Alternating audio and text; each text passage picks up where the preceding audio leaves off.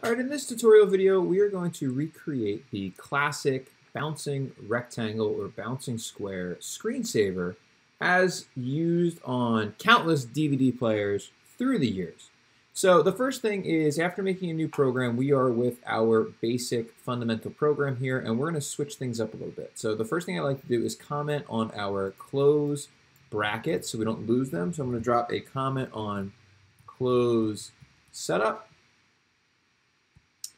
And then we're going to drop a comment on close draw. Okay. And we're also going to label our global section up here on line 1. So we're going to call this global. Okay, and just kind of space things out a little bit. Now we are going to move the background. So we're going to delete the background from setup and drop the background in draw. So we're going to make the background black, like the classic background. And we're going to ditch the default ellipse.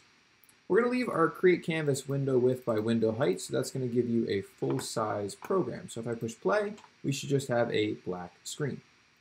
Now the next thing we're going to do is we're going to make a couple variables for our box. So we're going to make a variable called box x and a variable called box y.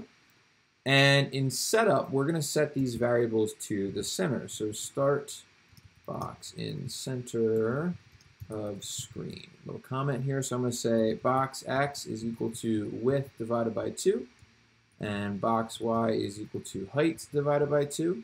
So that's going to find the center of our window width and the center of our window height and place our box there. Now to do this, we actually need to draw a box. So let's set a fill color to be white. And let's turn off our stroke by saying no stroke. And then let's draw our box. So we're going to say rect, box x, box y, and then of course we need our actual box width and height. So how big do we want our box to be? Let's just say 100 by 100. Okay, so if we push play, this should give us a box right in the center, but it's not quite in the center. The corners of it in the center. So that's because we actually have to set our rect mode to be center. So right here in setup, we're just going to say rect mode center. Okay, and that sets origin box coordinate to center. All right, now you'll have to do that one time. So now our box is perfectly centered. Great.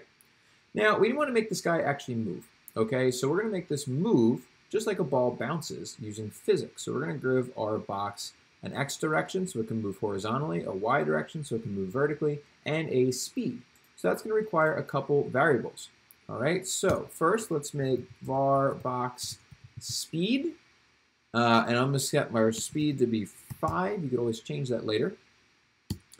We're going to make var box direction x, which I'm going to set to be 1, and var box direction y, also set to be 1. These are going to change, but the positions are going to change based on the direction the box is going. So 1 is going to be moving to the right or down. -1 will be moving to the left or up. And we're going to use a very simple little equation to actually make our box bounce. All right, so once you have your variables, let's set up our physics. Okay, so our physics is the equation that actually makes the box position affected by these 3 variables. So right now, our box is always located at width divided by 2 and height divided by 2. We're going to change that by actually having our box move based upon the values of its direction and its speed. So to do that, we're going to say that box x is equal to box x plus box direction x times box speed. Now be very careful with your capitalization, so make sure you match your global variables, and this is going to be move horizontally. We're going to do the same for y. So box y is going to be box y plus box direction y times box speed. Make sure you don't do x for both. Move vertically. And in theory, you could have two different speeds. You can have one speed for your horizontal direction, one speed for your vertical direction, but we're going to keep it a constant speed for both. So if I push play, our box is now moving diagonally down. The reason it's moving diagonally down is because we have +1 for x, which is to the right, +1 to y, which is down. So combined, we're moving diagonally. If I had turned one of these off, so if I turn off y, it's just going to move horizontally. If I turn off the horizontal, it'll just move vertically.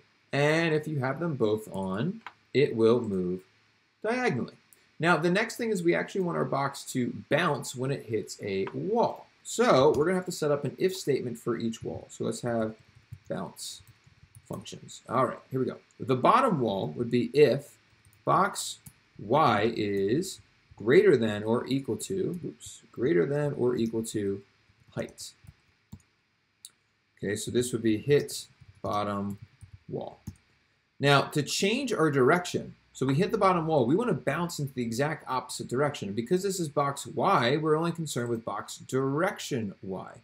So what we're going to say is box direction y is equal to box direction y times -1. That's going to change direction.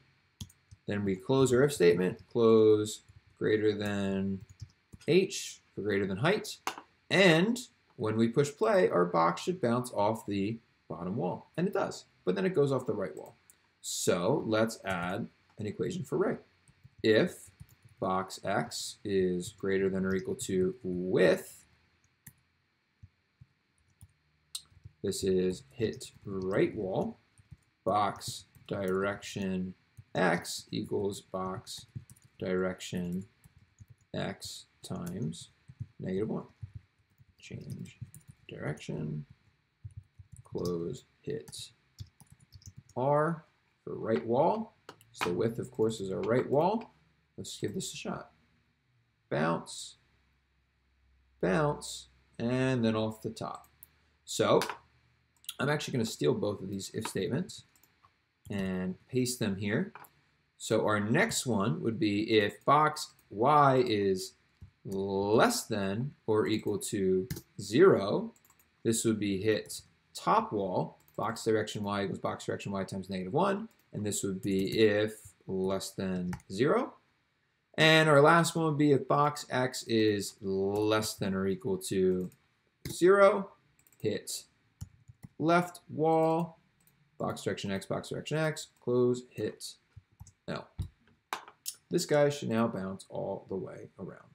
Bounce, bounce, bounce. And it looks like we'll have a double bounce here. Perfect. Now, in the classic DVD screensaver, there are two other things. The box changes color when it bounces, and of course, there's a little DVD logo on the box. So let's start with the color. What we're going to do is we're going to hit the wall, change color, and then change direction. So I'm going to say fill, let's make it be red for the bottom wall. Change color. I'm just going to copy this. Then on this guy, let's make it green. On this guy, let's make it blue. And on the last one, let's make it yellow. So that'll be something like 255, 255. All right, let's give that a shot. So we're white when we start, and we remain white. Now the reason for that is because up here, we actually said our fill in draw. I don't want that. Okay, so we're actually gonna move our fill and our no stroke to setup. So that's gonna turn off and set our initial color. And we're gonna start with the initial color of yellow. So now our box should be yellow at the start, but change every time it hits an edge. The reason I started with yellow is because in theory, the last one would be yellow as well. So there we go. Now, instead of doing a set color, you could of course use the random command to make it a random color each time it hit, but the classic one does have set colors. Now, the next thing we're going to do is we're actually going to import an image. So we're actually going to hit save, and I'm just going to call this guy DVD sample. All right. And we need to do a couple things for our image. The first is a variable for our image. So we're going to call this image. You could name it whatever you want to, doesn't really matter. Then we're going to make a new function. So I'm going to scroll down and find our close draw, and we're going to make a new function down here called Preload. And this is where you associate your variable with your actual image. So we made a variable called image. So we're going to say something like image equals, and we're going to actually upload an image to our program to associate this word image with. So I'm going to open up my side menu and go to Files, hit Select, and I've already downloaded an image called DVD logo. So we're going to upload that. And once it's uploaded, it turns pink. And I'm going to say that image equals load image, capital I, DVD logo.png, because that's the name of my file, in single quotations there. So now every time I say image, it's going to think DVD logo.png. Simple as that. Now, just like we set our rect mode, we're actually going to set our image mode. So I'm just going to say initial color, and then we're going to say prepare modes. You can, of course, organize your program however you want. I'm just going to put all my modes together nice and neat like this. And we're going to say image mode center. All right, so that's going to change the origin of our image to be centered, just like we did our rectangle. Then what I'm going to do is right underneath where we drew our box, we are going to place our image. So I'm going to say image, image. Now I should point out the second one is actually the name of my image.